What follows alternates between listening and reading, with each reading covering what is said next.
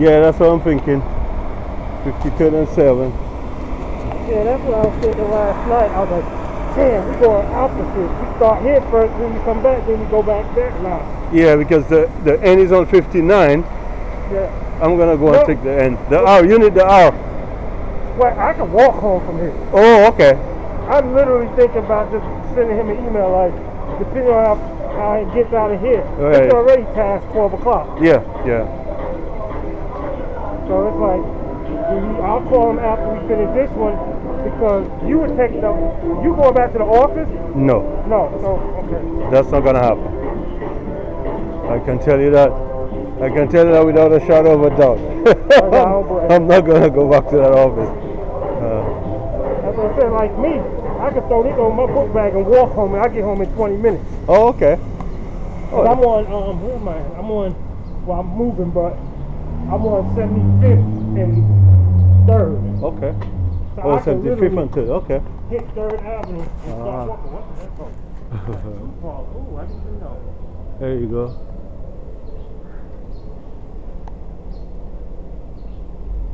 Oh, nice.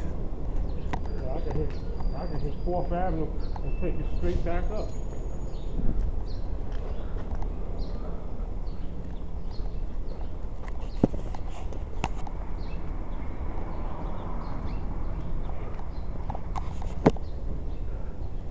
These are the expensive houses, the brownstones. Actually, it's not that expensive over here. Oh, it's not that expensive? Back where I'm at. Ah. It's very, yeah. That's why I'm moving. I can't afford it. Can't afford it. I'm paying $30,000 a year. Whoa. For a 2-bedroom. Yeah. Can't afford it. Oh. Wife ain't working. I don't make enough here. That's Got like to go. That's like a mortgage. Yeah, it's a mortgage. I've been there for 7 years. 7, wow. So it's time for me. That means, like I told the landlord, I was like, y'all upset because I can't pay you rent. But you motherfuckers, excuse my French, made almost $100,000 off of me in 7 years. Whoa. I could have kept that money and bought a house. Or put a down payment on a house somewhere. Well, you know what? The sad thing is, that's not how life works, right? I know. Listen, like I tell people, you better hope heaven and hell don't have a damn ATM, because there's going to be a lot of broke people crying. Oh, yes. So I'm moving back in the Park Slope. Yeah. So it's funny, these two locations is closer to me now. Oh. When I move in the end of the month, the one over there near Pitkin Avenue and Flatbush is closer. Well, Pitkins, we're shutting that down. Thank God, I ain't want to go over there anyway. That In neighborhood makes me sick. Brownsville. Oof. Yeah, I don't go. It's a hot spot. If I can't carry a gun, I don't go to Brownsville. You know, I was walking there one time to take the bus, because sometimes I don't drive everywhere I go. And as I'm jogging to get the bus, because the bus is going to be there like in a minute, some guys were sitting down, about like 5 guys.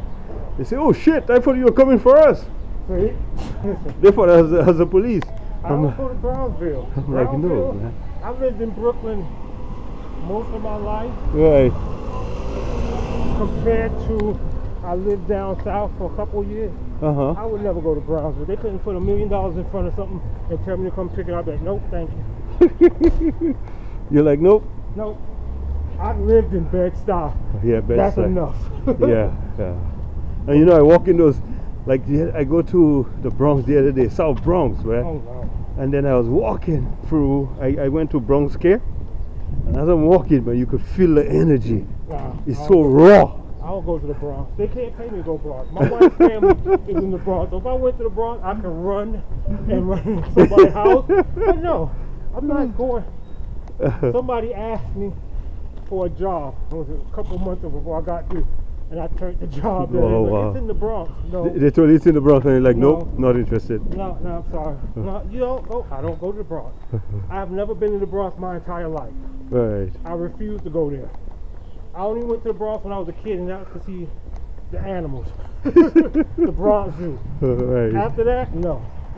Certain places I will not go to because I know it's hectic, it's crazy, it's dangerous. Yep. And plus, I'm from Brooklyn. I know where the spots are now. That's why when Cedric was like Pickens Avenue and Flatbush, I'm looking at him like, You really want me to carry a gun and bulletproof vest, huh?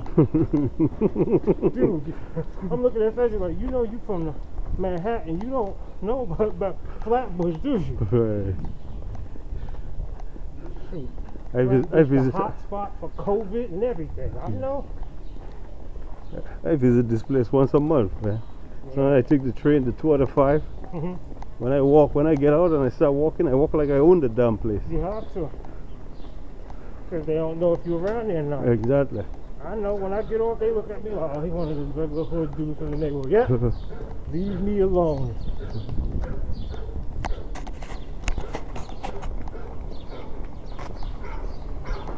Oh, yeah. Melvin Dudley. Yeah, buddy. I'm fine, thanks. How are you, buddy?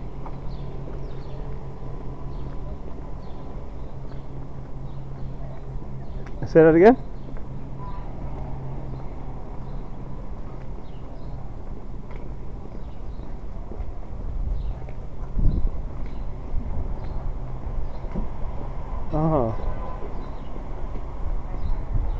Oh, they're coming out real small? Even after you log out and log back in?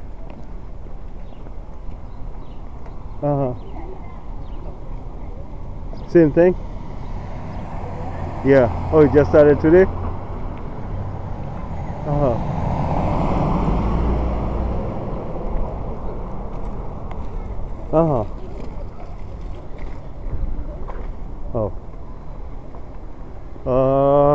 I am walking to what's the name of that place? Sunset Park, 7th Avenue.